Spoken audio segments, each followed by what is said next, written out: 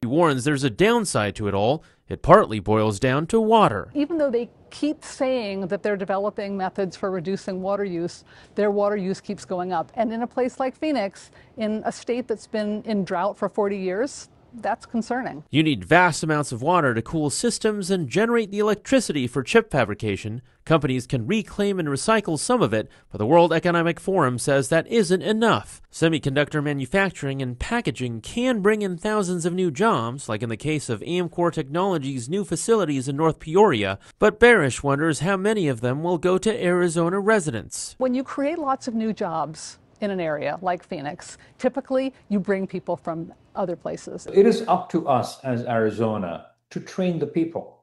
If these companies are not going to find the people, then it's going to be very hard for these companies to come in. On Sunday, Stetson Valley residents told us their concerns over the TSMC-backed North Park development, which, if rezoned, could bring in up to 15,000 new homes.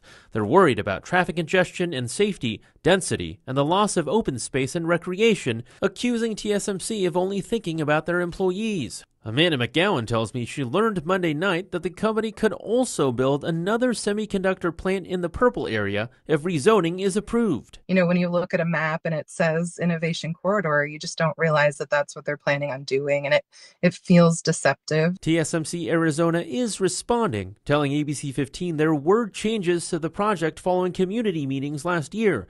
They insist the rezoning would include 2,100 acres of public access with trails and that the traffic study they used is current. Josh Cristianto, Arizona Tonight.